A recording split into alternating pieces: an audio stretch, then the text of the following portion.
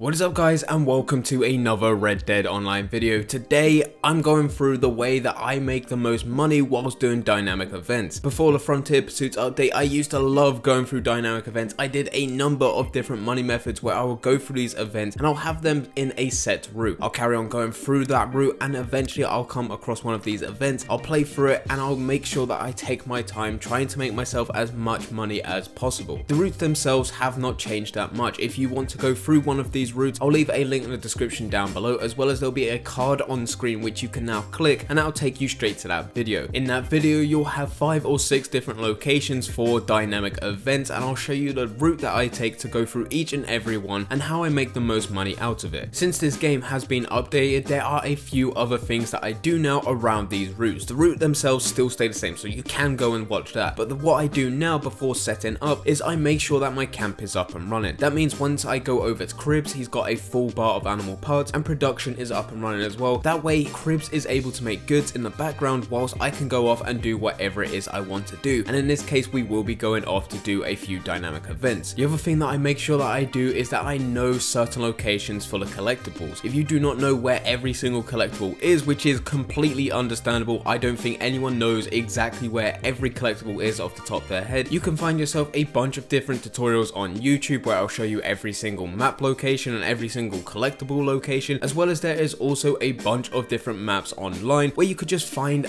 every single collectible within the game, and I'll show you each and every point and you can choose which point you want to go to. So that means when you do come across one of these dynamic events by going through the route, the camp is all set up and running, you're able to make a lot of money through the camp. As soon as you go over to this person that needs help, you interact with them, they'll ask you to take them to a set location, and at that point you can then go off and find as many different collectibles as you possibly can within the time that you have by using these collector maps and these tutorials that you can find on YouTube. Dynamic events are slightly different to Stranger Missions. Stranger Missions give you a timer straight away, whereas dynamic events will not give you a timer straight away. In fact, they do not give you a timer up until the 15-minute mark. At 15 minutes, it'll then show you a 5-minute timer and you have to complete that dynamic event before that timer runs out. What I make sure I do is that I find as many different collectibles within that 15-minute mark, and as soon as it gets down to that last 5-minute mark, that is when I start heading to the location that stranger wants to go to. I make sure that I complete this dynamic event within the last 30 seconds, that way I'm able to get the most money, gold and XP from the dynamic event, and it also means that I'm maximizing the amount of time that I'm spent trying to find as many collectibles as possible. By having all of this going, you're able to make round about $20 for the dynamic event itself by completing it within the last 30 seconds. You're also looking at around about another $20 at camp, but that does mean that you have to go back to your camp and actually do a delivery. If I'm by myself, I'll only do a short distance delivery. If I was in a posse, I'll be doing a long distance delivery just so I'm able to get the most amount of money out of that. And then on top of that, where you're getting a real chunk of money is by finding those collectibles. In a video that you are now seeing on screen, I was able to get myself 11 different collectibles within the time limit of 20 minutes whilst doing this dynamic event. The collectibles that I get were coins, family heirlooms and tarot cards. I did not get anything else. And with collectibles, you're looking at around about an average of $10. So to get 11 cards within 20 minutes, that's $110 at least. Family heirlooms as well as coins can also be pushing up to $20, so it can be even more than $110. But if we're looking at the bare minimum, because it does depend on the location that you're in, because not every location has that many collectibles, and depending on the location and depending on what collectibles you get, also depends on how much money you're able to get. If you're only collecting eggs and flowers, you're going to be making a lot less money. But if we take the 11 collectibles that I got and say that the average for collectibles is $10, that's $110, and on top of that I was able to get $20 through the dynamic event, and on top of that I was able to get another $20 for the camp. You're seeing that I'm able to make round about $150 within 20 minutes, which is actually a very good return. But like I said, that is an average. Even in this video that you're seeing, I did make more than that because I did collect only family heirlooms, tarot cards and also coins. But anyway guys, that is the way to make the most money whilst doing dynamic events within this game. Thank you very much for watching. I hope you guys did enjoy. If you did enjoy, don't forget to leave a like and subscribe, but for now I'm going, so see ya.